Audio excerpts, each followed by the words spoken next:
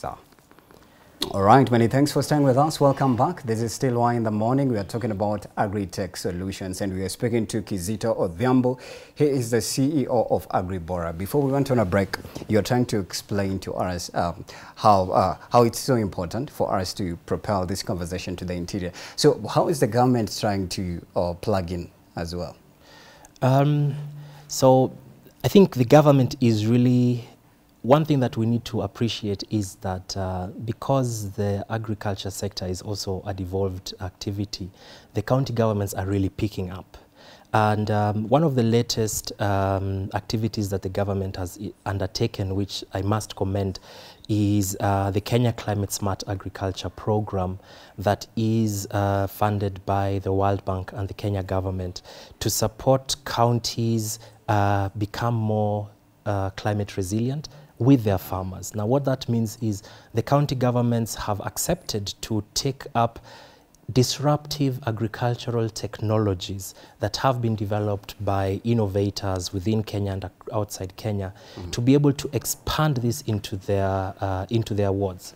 So for us as Agribora, we have been working with county governments. We have signed MOUs with county governments, and they have really opened the doors for us to go and talk to their farmers, their cooperatives, their community-based organizations. Because that's the main entry point, building trust with farmers to trust a technology. It's very difficult. Especially in the interiors. Especially in the interior. You know, there's a lot of cyber crime and all this that happens. So when you come to a farmer and you tell them, I want to pick the GPS position and I have a satellite that can analyze your field every 5 days, the first question they'll ask you is, who gave you permission to put that satellite on top of me? Right? And yet it's not actually even our satellite as Kenya or even in Africa. It's a satellite that belongs to other people outside of the continent. So just explaining why having access to that data is important and how that can help them is quite an uphill battle. So would you say that's one of the main challenges as well? Like trying to, you know, go down to that level, convincing this old lady or this old man that yes, I have an alternative and it is best in tech. Would you say it's one of the barriers that you face, especially when it comes to boosting agri-tech? Mostly that's one of the challenges, that the uptake is low because they just don't understand the technology and how it works. It's like trying to convince a customer about the engine and how the engine works of a car for them to buy it. And yet the customer just saw this car, you know, on the advert and said, this is what I want. So we take a lot of time explaining what is under the hood, and we lose our clientele, we lose our farmers, because then the risks and the questions arise and say, okay, now you want me to have a wallet, you will steal my money, you are now using geo data to monitor me, why are you spying on me? So these challenges, at the end of the day, it would be best if farmers don't actually know what technology is being used. If you just think it would be best if they don't know? If they just know two things. You know, if they know, if they don't know. If they don't know. Let me explain why. Wow, that's scary. You know, if a farmer, you tell a farmer, I am going to help you access finance and I'm going to give you a market. The how is what complicates things. Because when you talk to farmers and you tell them, do you want to access climate smart information and, you know, climate change is happening, you lose them most of the time. So it's not that you want to keep them in the dark. It's you need to be able to apportion the information and how you share it with the farmers. If they really want to know how the engine of the car works, they will go to the mechanic and they will take a whole 3-hour session and say, hey, this is what goes here and this is what happens. But what's under the hood is not relevant, but that is what we actually finance most of the time. So when you come back to how government and also development agencies work, you realize there is a lot of money that goes into agriculture to solve issues in terms of how to improve machine learning models. You know, so you have a lot of funding that goes into technology itself, but not in the product. Nobody is willing to fund the product. People are willing to fund the innovation, the creativity. And that's where we lose it, because you have a lot of money. We get approached and there's more money for us to sort of get our models better and better, but there's still no farmer who is able to get a product out of it, because we are still not very close to our farmers with the technology. So I think those are some of the reasons why we see that farmers are not really willing to take this up, because we are not solving the immediate problem. Right. We are still enjoying how cool technology could be and what it could do for us. Right. And so we're looking at tech in agriculture instead of looking at what are the agriculture problems that tech needs to solve. Are there maybe countries that we can borrow from very fast before you talk about how we can use agri-tech to solve climate change? Are there countries that you'd say, if we use a model of like Germany or Mexico, we can really move ahead very fast? I think to compare apples with apples, we would need to look at what has worked probably in the smallholder ecosystem in Africa. Right. And then you realize that a lot of these startups and innovations are still at a very young age. You know, we are yet to get that technology that has blown everyone away and smallholder farmers are out of poverty. So many of us are actually still at the very early stage. Getting agriculture investment is still minimum. So we then sort of look at what has worked outside of the continent, and then a good example is Israel, for example, you know, where you look at how they have used technology to actually produce and export in a country that is actually, you know, very dry. You know, so all this technology. Somebody said they rarely see the rains. They rarely see the rains, and yet they're able to export. And so you ask yourself, how are they able to do that? Egypt as well? Egypt is doing well when you look at that. So I think those are some of the examples that we can see are happening. I think if you look at Europe and America, those examples don't really hold water for us, because they have a very different starting point. You know, they have minimum acreages of 10, 20 hectares, right? You'd never get that here with a smallholder farmer. You have very deeply entrenched subsidy programs from the government that is not just about fertilizer, you know, you subsidize up to the consumer level. So all that, you know, it's unfair competition that is out there. And of course, those are some of the limitations, again, that you realize we are fighting to produce for not just the Kenyan market, but for the export market. But our competitors are able to produce much more efficiently and effectively because of just the economies of scale they're able to enjoy. And now if you look at the policies that come in, the free trade agreements that we have between Africa and Europe, for example, allowing European businesses to export you know, their products into Africa, yet our smallholder farmer is not able to compete with the small farmers. You know? To subsidize, you know, unga for ourselves. You know, it's ridiculous. And so you realize that we are fighting so many battles, and so we are still in the firefighting mode, and then we're not able to see the whole forest. We just see the trees in front of us at that point. Do you think COVID contributed to some of these problems? Because initially, when you look at the history of agriculture in our country, it seemed like it was a little bit stable. But then as we advance even more in tech, it seems like it's getting more problematic and more problematic. So let me talk about one of the opportunities that came amidst this tragedy of COVID, okay? That now it is a bit easier for people to understand what digital can do in ag. So digital for agriculture is now something that people are willing to appreciate, that people are willing to appreciate e-extension services. I do not need to have 50 people out there in the field giving information to farmers. I can monitor my field based on satellite data and remotely sensed IoT devices. All this is now available because, or due to COVID, because now we've been able to expose what digitization can do for us. At the same time, it's an opportunity. It is an opportunity. At the same time, you know, it sort of pulled the rug off our feet, because it sort of took away the capital that we could use to actually invest in these technologies. Many people saw job cuts. People went back to the farm, not to grow for export and to grow as a cash crop, but to actually just to survive. And so you have very little money going in. You see that little money is flowing in terms of finance, loans into the agriculture space. So it's a double-edged sword, you know. It took away a lot from us, but it exposed opportunities which now are being appreciated by not just government, but also private sector, which is the cornerstone of actually seeing how this could thrive. Before we talk about our second last question, we had behind the scene, I was trying to describe to you, like nowadays you don't have to like go to the garden. You can buy some pots and buy soil as well. Yes, you can exactly. go buy different soils, and then you plant your maize in there. You can even have it in your bedroom or in your balcony, and still you're farming in another style. Do you think that's also another alternative that's actually emerging, especially in these agri-tech era?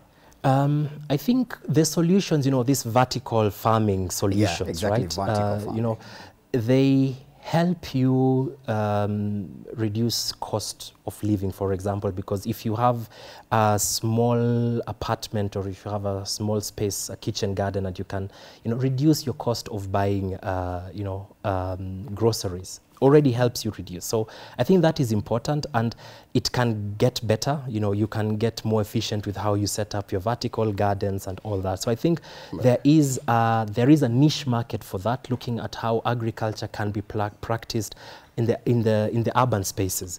But it's not going to solve the problem of food security, because then you need to look at scalability.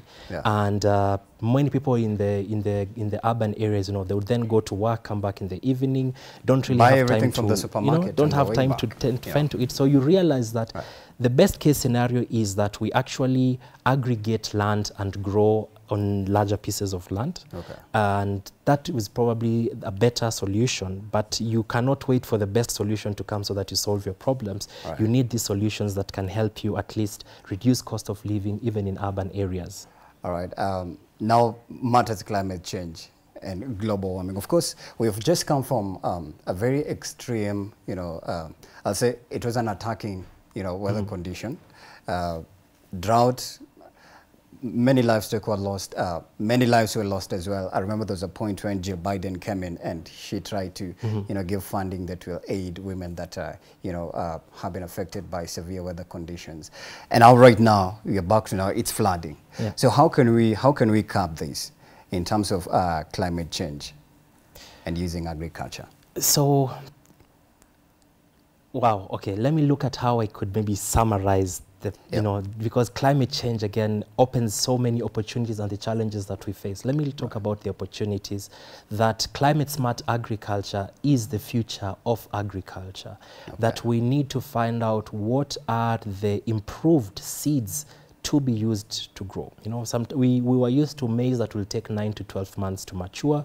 These days we have early maturing varieties of 6 months. We have drought-tolerant crops, you know, such as sorghum, which can be used. You have, you know, all these opportunities where you look at climate-smart agriculture in terms of not just the seed, but also looking at the practices themselves, regenerative agriculture, minimum tillage, so that you can basically not disturb the soil so much. Carbon sequestration, right? Right now, there is a lot of hype, let me say, around carbon credits and how farmers can participate in carbon credits. And, you know, unfortunately, it is what always happens when there is a hype about a technology, and then you have the guinea pigs are the smallholder farmers again, because you sort of portray the vision of a farmer making more money through carbon credits. And actually, it's not the reality, because no farmer will wait for over 2 years to get paid out a very small amount of money, because they only produce per acre. And the numbers that are being used are hectare numbers, you know, that you can see in large-scale farms. So I think climate-smart agriculture, looking at how we can use agriculture to sequester carbon, to help fight global warming, are some of the key activities. But the question is, why should I do it? For the question for the farmers, why should I care? Because from where I am, I have been struggling with so many things, and if you now tell me there's another struggle called climate change, I can't see it. Maybe I feel it in a way, but what would I do? You know, what do I get from it? So looking at what is the opportunity there in terms of saying, climate-smart financings provide farmers who are engaging in climate-smart agriculture, carbon sequestration, easier access to finance. We've been talking about flooding for so long, you know. There is no year when rains come and we don't talk about flooding, and yet there are ways that you can use technologies. Things like, you know, water harvesting, setting up dams, making up irrigation schemes across these areas, because these are known facts, and technology can help you actually foresee this happening and how you can solve. So I think those are some of the ways that we can fight climate change. But most importantly, you need the army of farmers behind you, to rally behind you to fight climate change. But they will only do it if you answer the question of what is in it for me. It might sound very, which is a good question, you know, egoistic, but that's the reality we are in. We expect so much from these farmers, and we are ready to give so little. So help them answer that one question. What's in it for me? Because they are fighting for survival. For us, we're talking about climate change in big hotels and in big boardrooms, and yet the person who is feeling it most is out in the field. So let's help them answer that egoistic question, if you might feel it's egoistic. I find it is very legitimate, right? Help them say, what is in it for me? And then we can be able to actually tackle this menace. And that means, you know, giving them information, because awareness is the first opportunity. And not just informing them, then taking action, because we inform them about so many things. We just inform farmers, there is this opportunity and opportunity, but we don't deliver. And that is where also as government and private sector, we need to do more to help and deliver. So not just make them aware about the opportunity, but actually bring the policies and vehicles in place to make it actually happen. All right. As we finish, we are done. If you are, for example, let me try to make it more creative or make it more even interesting. If you are picked to give a TED Talk on an international platform, or rather let's just say right here in Kenya, TED Talk Kenya, and they tell you now, give us your intro or your punchline about how it's so important and why it's so amazing to have this conversation about agri-tech and the solutions. And especially, this should hit or target farmers in the interiors. Just a TED Talk for farmers. Yes, just like 30 seconds of your intro. My goodness. Yeah, so I think when I'm talking to farmers, I would want to tell them that we can disrupt hunger. We can help them get out of the shackles of poverty by getting access to finance and output markets more consistently and sustainably to enable them have living incomes. And the way we do that is through leveraging on the telephone, the smartphone, the feature phones that they have, the mobile banking opportunities that they have. So technology can help solve so many challenges. And for them, the most important thing they need to know is, I want your phone to be your best friend to get you out of poverty. And so it might need you to install an application or just use a USSD. Very simple for you. But through that, I want to guarantee you a living income.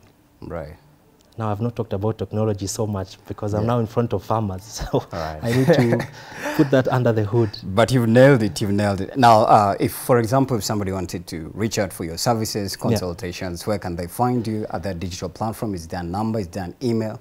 Yes, so basically our business is supporting grassroots agri-businesses to reach out and support farmers end to end. So if you are a grassroots business owner and you want to look at how technology can support you build, build your business, then reach out to us. You can visit our website, www.agribora.com.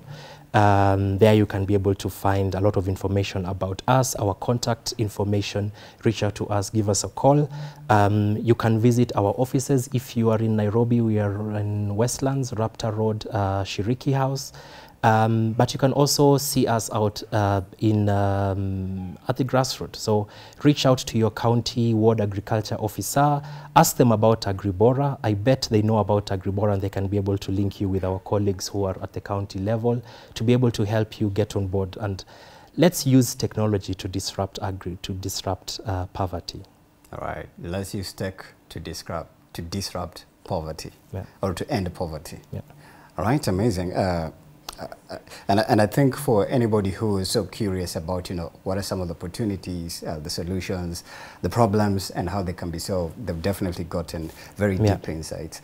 You can give your number? It's possible? If you can, yes. Yes, so you can reach us through 0705-859-648. You'll be able to reach to our colleagues, reach us on Facebook, Agribora 254. Reach out and let's interact, let's support our farmers. All right. Thank you for coming to the show and interacting. Thanks so much with for us. having me. Yeah. You're welcome. We have been speaking to Kizito Odhiambo, the CEO of Agribora, trying to paint for us a very in-depth outlook of how to actually get into the agriculture sector and sink in, but most importantly, use technology to expand it, especially when it comes to food production, food security. Right now, the cost of living is just out of this world. You have gotten all the insights. And I think on this note is where we end it, but we're going to be paving way for an interesting segment as well, coming up with a Kalami Val. But you can always interact with us at Y254 channel on the Gram and any other social media platforms. And mine is Brian Sakwana. When we take a break, we come back with much more. Stick around.